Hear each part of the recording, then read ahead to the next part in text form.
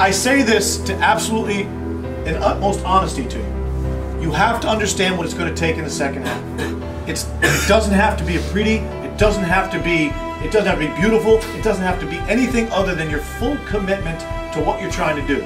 It is really hard to win here. It is really hard to get it done in the NCAA tournament, but you're built for it. You're ready for it. You just have to believe in it. Don't get distracted. I'm going to say it again. Do not get distracted with anything other than our goal, and that's to win this game.